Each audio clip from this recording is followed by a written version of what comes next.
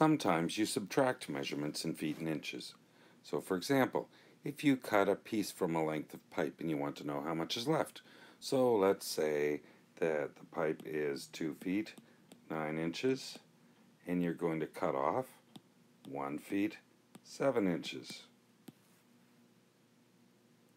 So first you subtract the inches, 9 minus 7 is 2, and then you subtract the feet. 2 minus 1 is 1. So 1 foot 2 inches.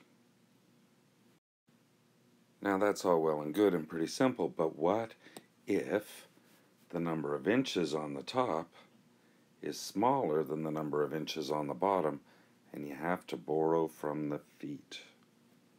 So for example, let's say we actually have 2 feet 7 inches. That's how long the pipe is, and we're cutting off 1 foot 9 inches. Well, you can't take 9 away from 7, so you're going to have to borrow, and you have to borrow from the feet. So this 2 feet is now going to be 1 foot.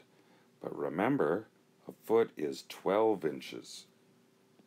So it's 12 plus 7. So now, what we're talking about is subtracting 9 from 19 inches. 19 take away 9 is 10, and 1 take away 1 is 0. So 10 inches left. But what if the inches contain fractions?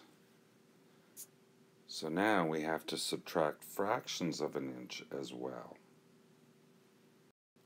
Alright, so let's say that the length of our pipe is actually 9 feet 8 3/8 inches.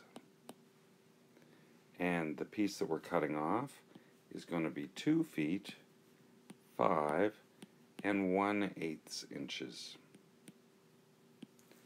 Now we're lucky in this example because we already have a common denominator, and you can see that we don't have to borrow, but you might have to do that.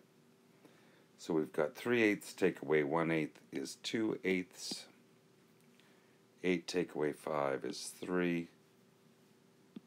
9 take away 2 is 7 feet 3 2/8 inches, but 2/8 reduces, divide the top and the bottom by 2, equals 1/4. So it's 7 feet 3 1/4 inches. And remember that you might have to find common denominators or borrow when you're subtracting the fractions of an inch.